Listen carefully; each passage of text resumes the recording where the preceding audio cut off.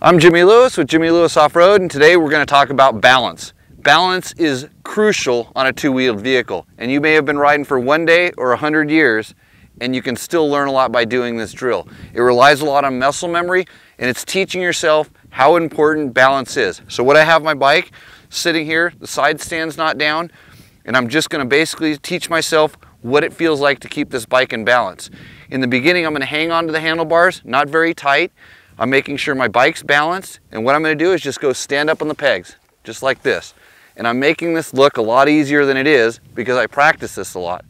So I go, stand up, I start losing my balance, I put my foot back down to the side the bike wants to fall.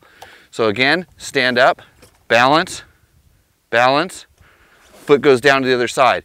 That was a long time. Seems easy, let's make it a little more difficult. Now I'm going to take my hands off the handlebars and stand up. Go back down, stand up, go back down. That way, I'm doing a lot of the balancing with my feet, and that's really important. If you start using your hands on the handlebars, you treat it like a push-up and a pull-up bar, you're gonna get tired.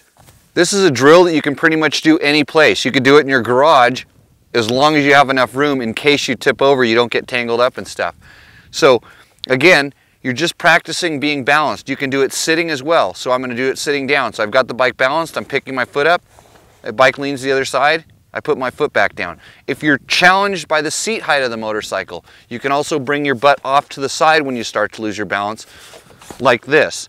Be careful you don't get hooked up on the foot pegs, because then if the bike tips over and you can't get your leg out, there could be a problem.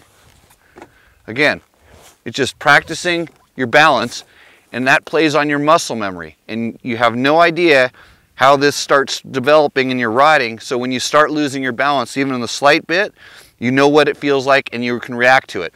And when you're riding, it's often with a little bit of throttle or some clutch control to get the bike back into balance, as well as using a little bit of your muscles. You want to be as loose as possible, and you want to use your legs and not your hands. They can assist you, but you don't want to rely on them.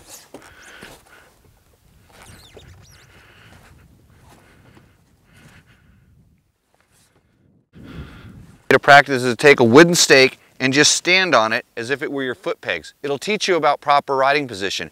You practice balancing on the stake and staying comfortable. That way you don't have the handlebars to rely on, and you'll figure out what is a normal, natural position.